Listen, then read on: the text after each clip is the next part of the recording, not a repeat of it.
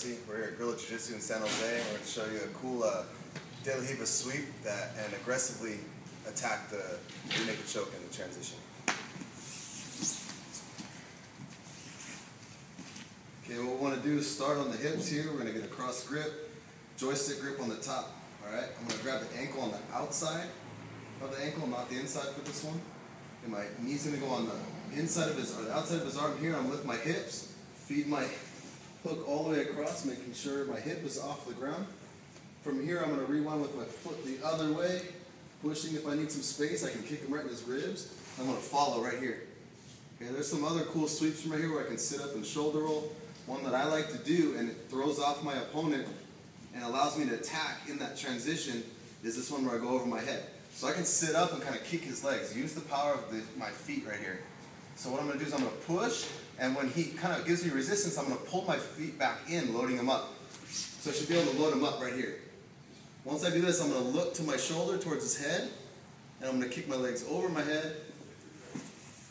And now at this transition, you guys see how I still have his leg. My elbow is by his neck. I'm going to let go of the grip, dig with my arm under the chin, and my head is going to go to the back of his head. From here, look, my knee is going to go to his shoulder. I'm going to get my grips together, and I'm going to roll. Keeping my elbow down to his back, ear to ear, finish. Right there on the rear naked choke.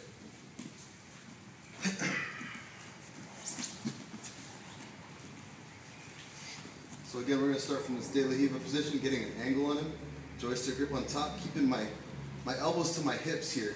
Okay, if I'm out here, it's a strength battle. He's on top, he's going to win. So I'm going to keep it nice and tight to my hip. Knee goes in the inside, hips up, leg goes across. I'm going to rewind back this way. All right, it's got a lot of good transition to here to other De La Riva sweeps. What we're going to do is I'm going to push his legs out. Okay, I'm going to sit up a little bit, nice with his base. Pull him in, loading him up. Once I feel his weight coming, look, I'm going to do a back roll. Put my hand out for base. Watch, my arm is going to snake under his chin in the transition, grabbing his shoulder.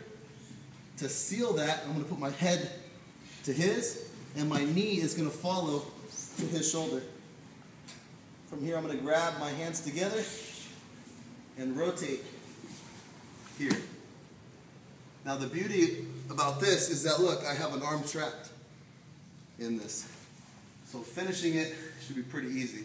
Elbow down the back, keep my ear to ear, and squeeze.